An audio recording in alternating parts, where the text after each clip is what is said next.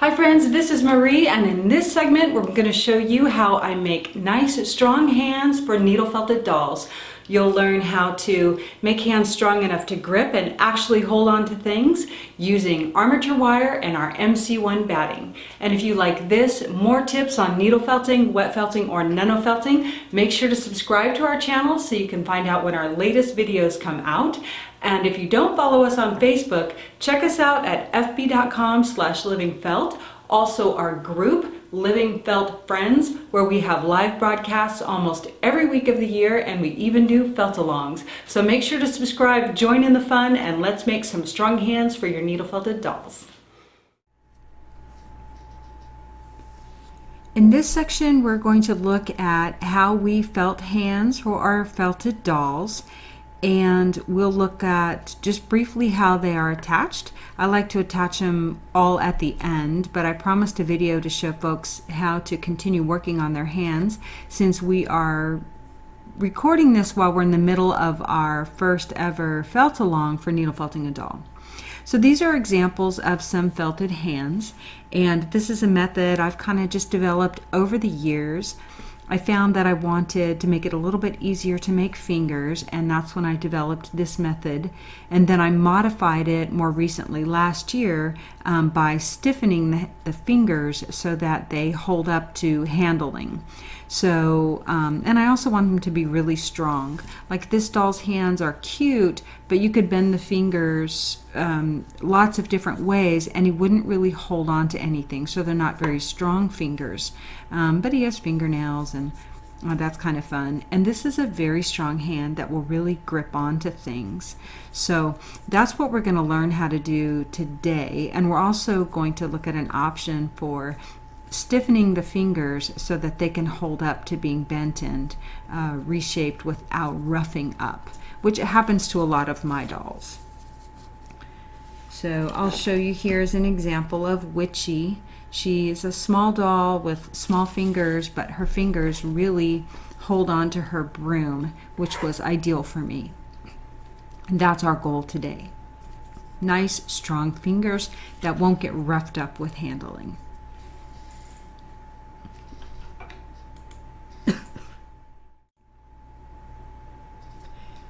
These are the basic supplies I use for the hands. The first thing is we use Living Felt MC1 batting. This is my favorite wool for needle felting, a nice firm smooth surface, and this color happens to be peachy. This lighter version is pale peach, and we have tons of skin tones from even more neutral to much darker, so that's what we'll be working with. This is an armature wire. It's 22 gauge. It's painted white. We also have black, and these are under Needle Felting Supplies armature wire in our website. These are just a pair of channel locks or needle nose pliers, whatever you like to cut wire with. We're working today with Paverpol, which is a fabric hardener or stiffener. You can use it full strength, but for this project we're going to use a 50-50 solution with water. And I just take an old makeup container or small jar and make up the solution, and then you can keep it for a long time.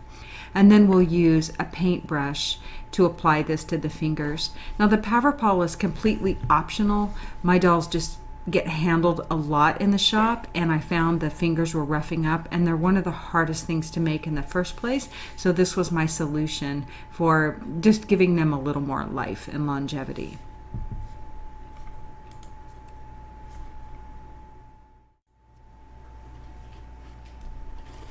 In making our hands, we first have to start with the fingers.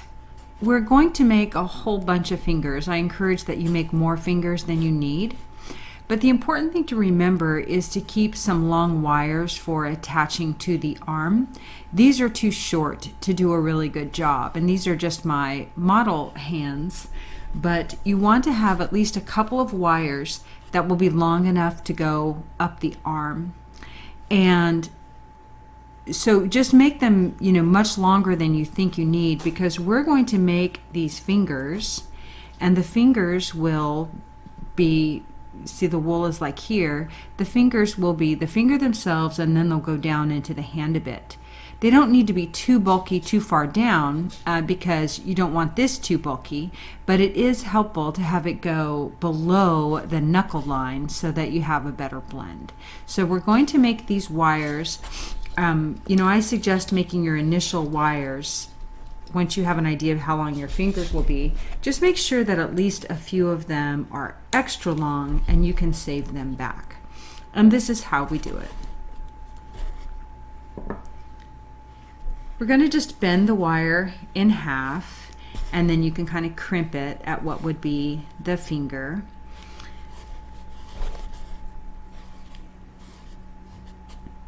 I'd like to take a very thin strip of your fiber, and I do love batting for this because it really grabs onto itself. And you can, you can use the Paverpal, the stiffener, fabric hardener, or not use the fabric hardener. That's really up to you.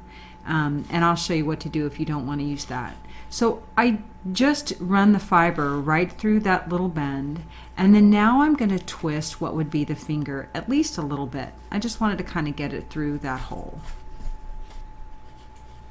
If your hands or fingers are not all that strong, you can use your needle nose pliers here to kind of twist this.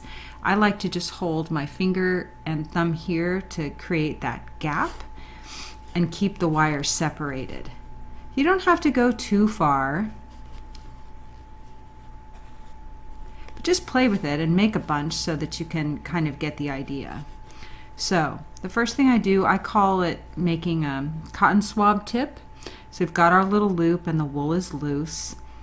Just kind of fold this over and give your wool a couple of twists. I'm pulling it a little taut here on my finger, making a little bed. I twist the wire over so that it's nice and flush against that wire.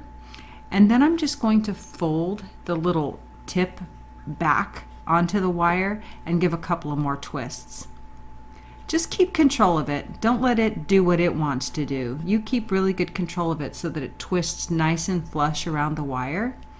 And you want it to wrap on the wire without twisting. So usually what I do is once I get a couple of wraps like this, then I switch hands and I use this, my dominant hand, as my control hand while I guide the fibers down. So this is all you have to do, is make a few of these, which would be like little sausages, finger sausages I call them. And if you're going to be needle felting them and not use the fabric stiffener, just pull off your fiber, wrap it, like sort of dry felt it with your fingers before you let go of it. If you're using roving or longer fibers that don't kind of grab onto themselves, you might have to just tack it down with your felting needle a little bit sooner. But I'm basically helping the fibers entangle just in my fingers. And then you can take your felting needle and just lightly tack, tack, tack all those fibers down.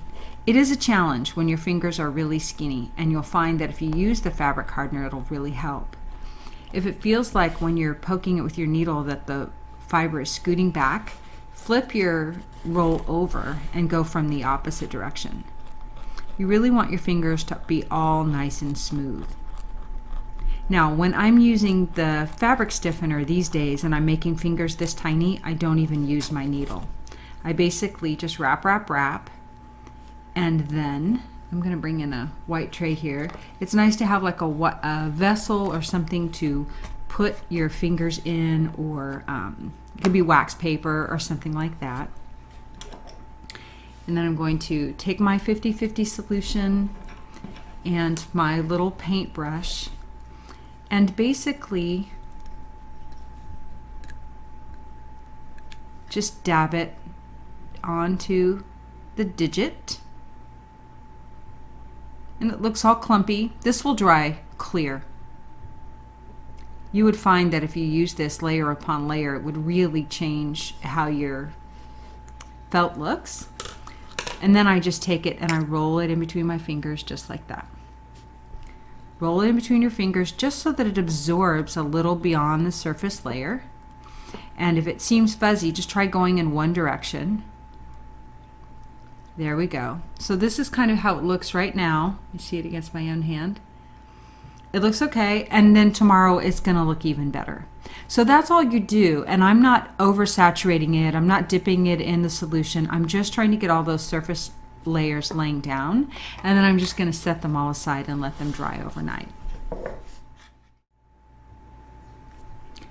Once you have all your fingers made, and I do encourage making more than you need so that you have some to pull from, we're just going to stack them together, and I encourage you to try and find like which finger is which. I usually make one and I know it's the thumb, but look at your own hand and notice the size of your own hand. So when I look at my hand, you can see that the thumb, I always notice that the top of my thumb comes just above the knuckle of my index finger. They're not even. It's not all up here, and that's kind of a common thing to do, is for people to put the thumb too high. And when we're shaping the hand, we also put it a little more like on the face.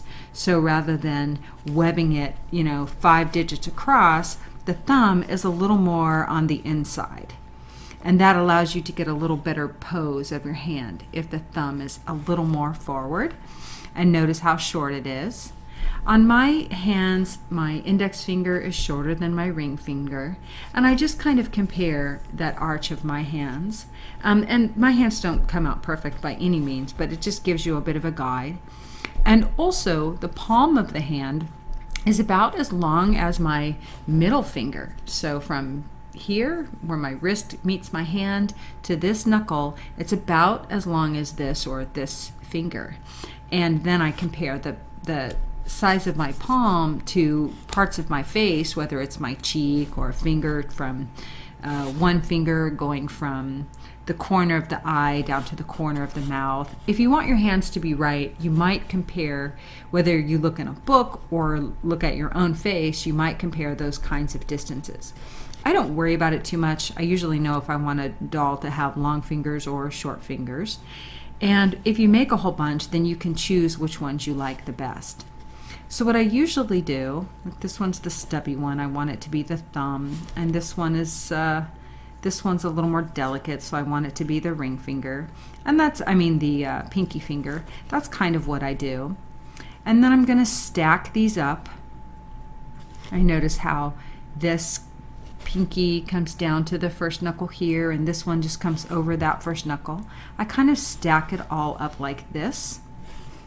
And then I usually decide who's going to be my wrapping wires. I found that I kind of like the middle wires to be the wrapping, not the thumb. I like meaning what's going to go around the wrist or what's going to go around this bunch. One of the things we're going to do is take some of these wires and secure everybody together just like that with the wires that we already have. So group everybody together and wrap this one very, very tight. Get this out of the way. Wrap this very, very tight around. You don't want a lot of bulk. You want it to really cinch it down. Just like that. You can go around twice if you want. Just don't go down too far. And then you can wrap this one around, but go the opposite direction. And that's going to give you a nice torque and hold everything together. Cool. So now that those are held together, then you can kind of build the hand. And I do like to add the thumb in here, but you can get some initial wraps on the fingers first.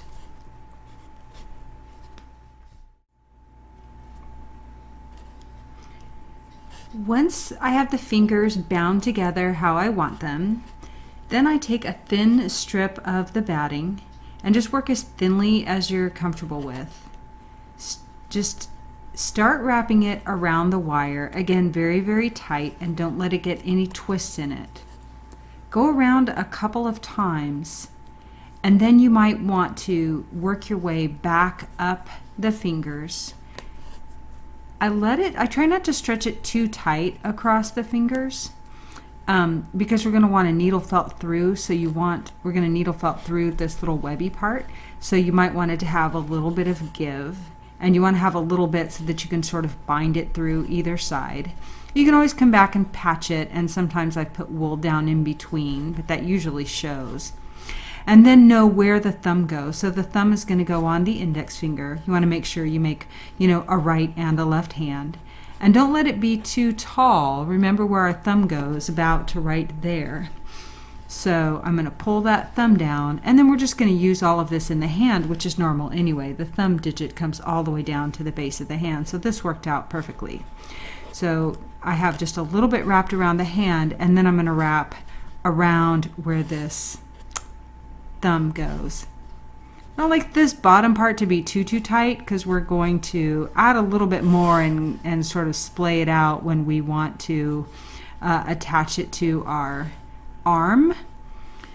So let that be a little bit loose. We're going to add more wool later. And so for now, if you feel like that's a pretty good place to start, even before you tear off, you can just needle felt gently, shallow strokes all the way through. And basically you're going to run your needle in between these digits that you've created. Gentle, gentle, gentle. Compress it. Don't let it be lofty. You want a nice firm hand that's going to stay together.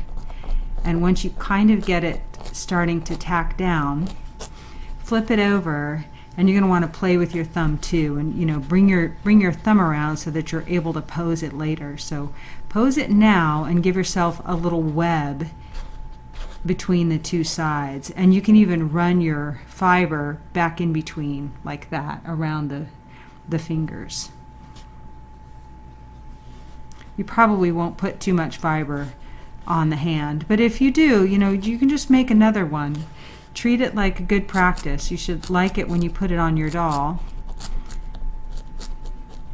And our fingers are going to stay together because we powder pulled them or used a fabric hardener. You might try Mod Podge or whatever you have. We do carry the powder pull right now. We bring it in from Europe.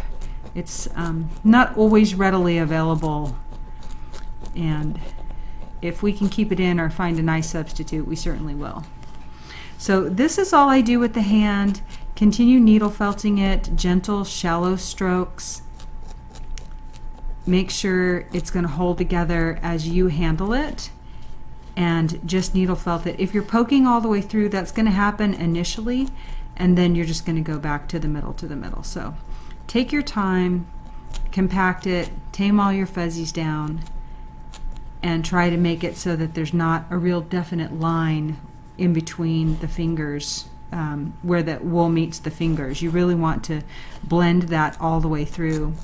If you want a really defined hand, you can also go back and add knuckles, and I do that. You can do it with a strip, or if you have a big hand you're felting, you can do it with little tiny bumps. Little tiny bumps on the knuckles. But a little hand, that'll look too knobby, so you might just try a strip like we did, like how you make a wrinkle. And that's all you got to do. So when we come back and when we finish our dolls, remember, we're going to cut this stuff off, and then have, or maybe we'll cut off. Now these are nice and long, so play with, notice how this moves the thumb, and that's not always desirable. You may not want to use both, but we're going to cut off some of these wires, and the rest are going to run up the arm of our doll.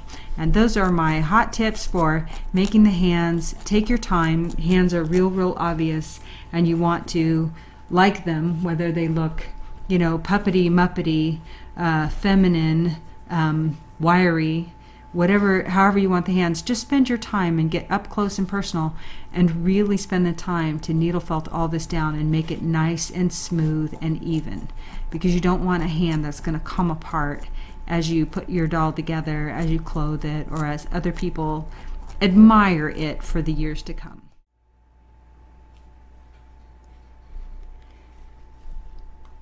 When you're ready to put your hand on your doll, the arm should look something like this, so that I'm terminating it into like a wrist joint, and then this wire, if you still have any wire up here, is wrapped fairly tight around and doesn't come down too much further than this. You don't want it to come down into this portion.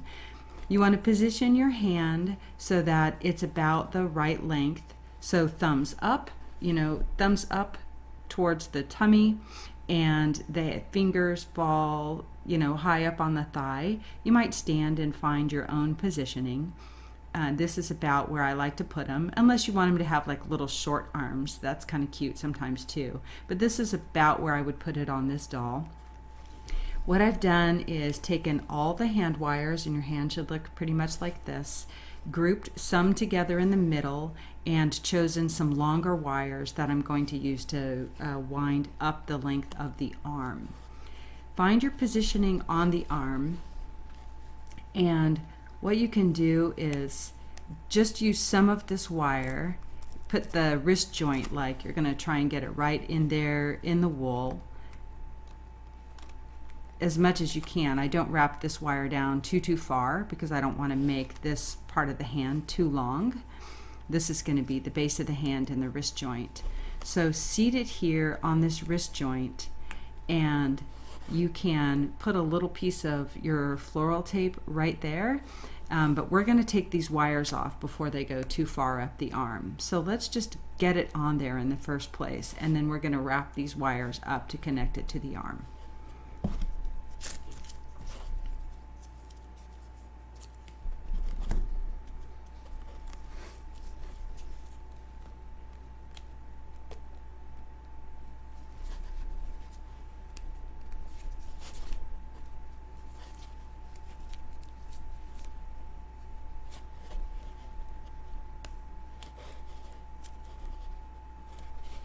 Just pull that really tight, and notice, how good that will work if you pull it super tight. And that's just my initial connection to get it laying down while I work. You don't need too much tape on there. You don't want too much bulk to try and needle felt over. There's going to be plenty of bulk with the wires already. But now I can take these wires off because they're just going to make too much bulk as we go up the arm.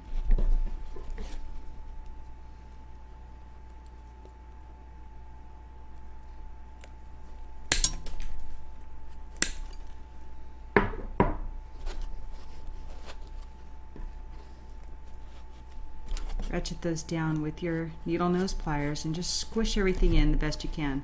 The real anchor is going to be these long spindly wires. So when you wrap these, wrap them very tight and hold your hand in place. At some point you may use your needle nose pliers to really wrench them down, or if your hands are sensitive, you could wear leather gloves or gardening gloves or something like that if the pokey wires bother you.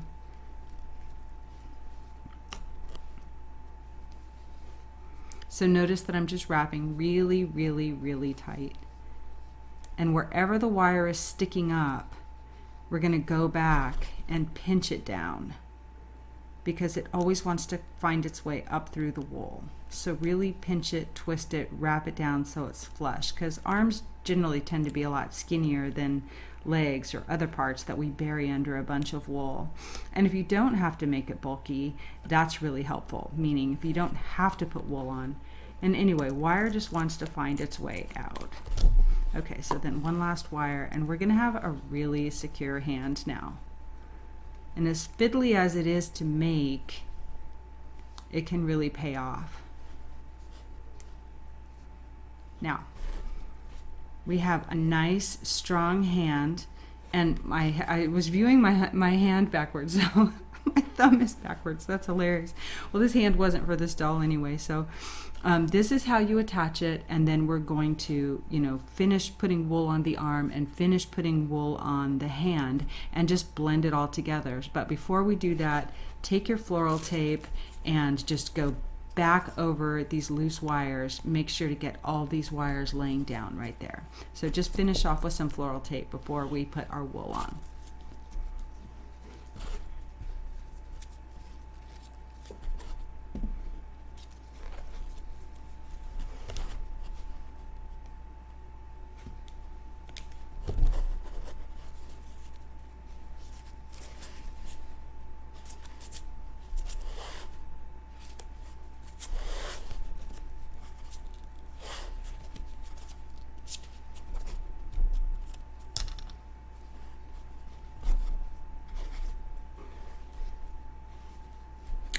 That's all you got to do.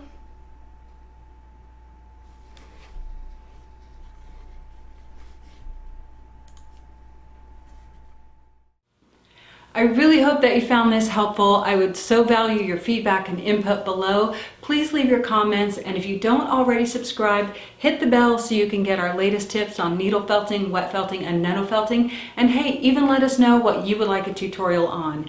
Make sure to check us out on Facebook, Living Felt, and our group Living Felt Friends. We have live broadcasts almost every week of the year. We have special guests come on and share their tips and tricks, and we even do felt-alongs with our community, which is just an amazing group of people. I hope you join us. Thanks for joining in, and please leave your comments below so we can bring you more of the information that you would like. Thanks so much. Have a great day.